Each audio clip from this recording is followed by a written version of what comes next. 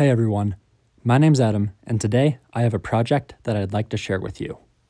I've recently gotten into electronics, and I found it really interesting to learn more about how computers work. One of my goals is to eventually create a computer entirely out of transistors, resistors, wires, capacitors, diodes, and other just small electronic components. Here's the first of hopefully many video updates that showcase my progress. First, I'd like to thank Ben Eater and Global Science Network for the amazing videos that they've made going over computers made out of transistors. Without their videos, I wouldn't have gotten this far. I've made sure to link their channels in the description. Making a computer from scratch is a big task, so I've started by breaking it down into smaller steps. This device that I'm showing off today is a component called an arithmetic logic unit, or ALU for short. With it, I'm able to add two 4-bit numbers together. As you can see, depending on which buttons I press, I can get different values on my display. This circuit is pretty messy, but I'll try to do my best to explain what I've created. At its core, I would think of it as a calculator that can do addition. If you're unfamiliar, computers do all of their operations through binary, which is a different counting system that's in base 2 instead of base 10. Instead of counting numbers going 0 through 9, binary digits can only be 0 or 1. Sometimes we'll also call these false or true, low or high, or off or on. By putting multiple binary digits together, we can start counting by incrementing the digits. Notice how for all these binary numbers, the rightmost digit seems to alternate between 0 and 1, back and forth. It might look like we're just turning that number back and forth from 0 to 1 and then back to 0, but we can actually count if we follow a simple rule. Every time we transition from 1 to 0, we need to carry a 1 over to the next digit. We can continue this pattern on, and it allows us to count in binary. For my calculator, I'm doing 4-bit addition.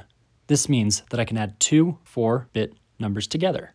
So the highest numbers that I can add is 15 plus 15. This counting system is the foundation for digital logic. Once we have binary fundamentals, we can start looking at logic gates. These are basically little blocks that allow us to test certain conditions. Let's start with the AND gate. It has two inputs and one output. If both inputs are on, then the output will also be on. This is basically saying that if A and B are on, then the output will be on. We can put this information into something called a truth table, which allows us to analyze the behavior of a single logic gate or a series of them connected together.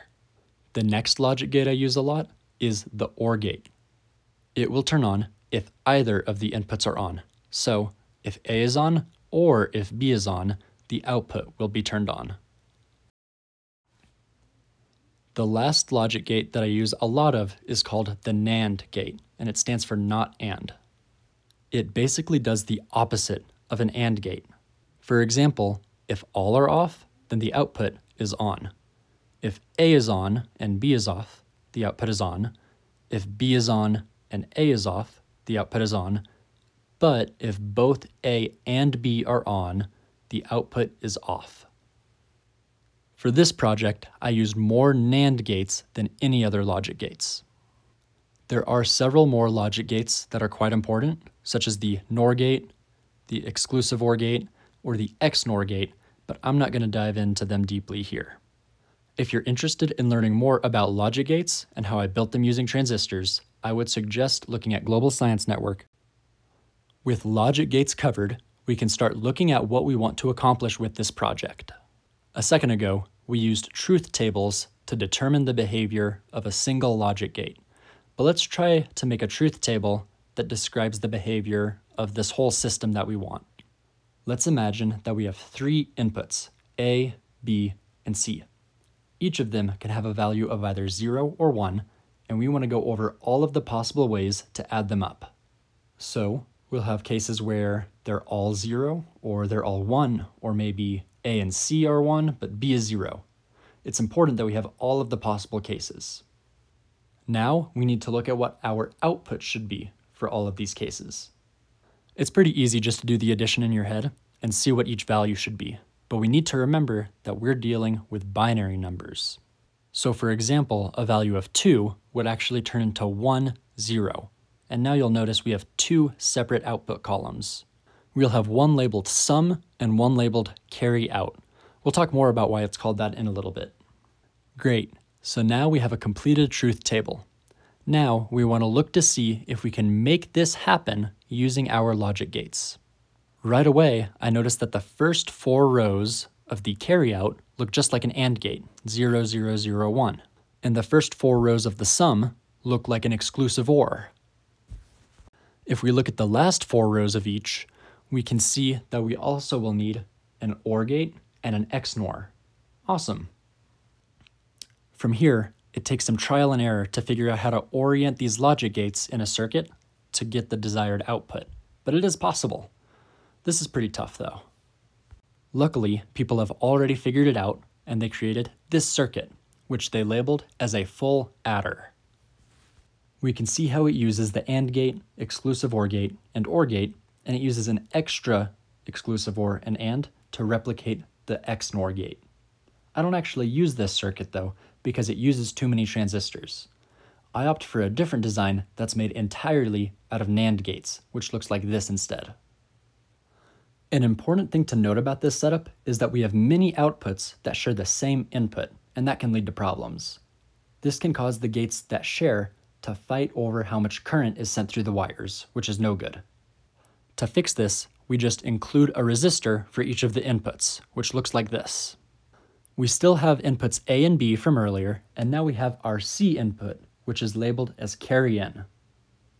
The reason for these weird names is important when you have multiple adders connected together.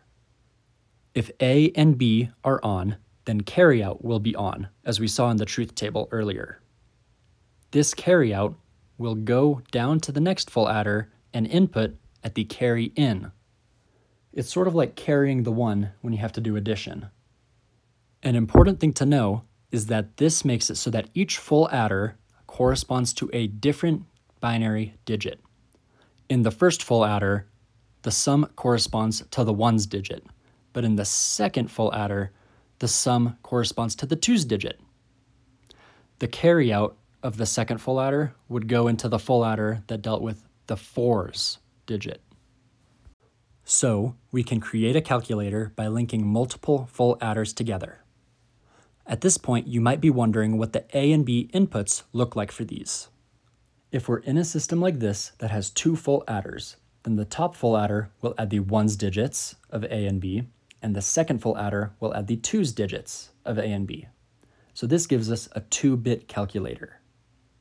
When I built the circuit, I extended this and made 4 full adders to make a 4-bit calculator. Once we've done all of this, we've officially made a calculator. Now, at this point, I could just display the output using LEDs to show the sum of the digits. However, I was challenged by a professor to instead try to get this output to work on a 7-segment display. That's what you see down here. And this makes the circuit significantly more complicated. I want to mention that up until this point, the entire circuit has been made from transistors, resistors, and wires. Now I had to add in 2 integrated circuits that can decode binary information to the 7-segment display. Ben Eder made a phenomenal video explaining how these decoders work. I'd still be interested in trying to make one of these decoders work solely from transistors. However, it takes up a lot of space, and I just don't have that right now. Even with the integrated circuits, it's still a challenge to get the 7-segment displays to work. Even though these displays touch together, they aren't actually wired together. That means that the tens place doesn't know it's in the tens place. I have to send it the right information. This means that before I feed my outputs into the display, I have to check whether the number is greater than 9. If it is greater than 9, then that means that the tens place needs to have a 1 displayed. This is simple enough. We just need to add a few AND and OR gates, which is what you can see way up here. This puzzle is a lot tougher for the 1's digit, because if our input is over 9, then the display will try to show hexadecimal, which is a lot harder to read. To fix this, we need to subtract 10 from our binary value if the value is greater than 9. Here's an example so that it makes a little more sense. If I want to display 13, then I first need to check if the number is greater than 9. It is, so we need to set the tens place to display a 1. The ones place will still try to display 13 though, but it'll be in hexadecimal. So we need to subtract 10 to make the display just say 3. As it turns out, when you're working with 4-bit numbers, subtracting by 10 and adding by 6 actually do the same operation. So we just need to add 6 to our number, which means we need 4 more full adders. This is where most of the clutter comes from. It basically doubled the size of the circuit. Unfortunately, if we try to add numbers above 19, then we get back to the hexadecimal problem, because now the tens digit needs to showcase a 2 instead of a 1. This problem is a lot more complex, and it's honestly something that I'm not super interested in figuring out right now, so I left the calculator at this. But at this point, after we've done all of this, we have a functioning calculator with a 7-segment display. Now we can finally do some basic addition. Again, special thanks to Global Science Network and Ben Eater for their great videos about digital logic. Now that I can do addition, the next step is to clean it up a bit and make subtraction as an option as well. I'm hoping to release another video pretty soon that goes over that. If you thought this was cool, then think about sharing it with someone. Maybe they'll think that it's cool too. Thanks for watching, and I'll see you next time.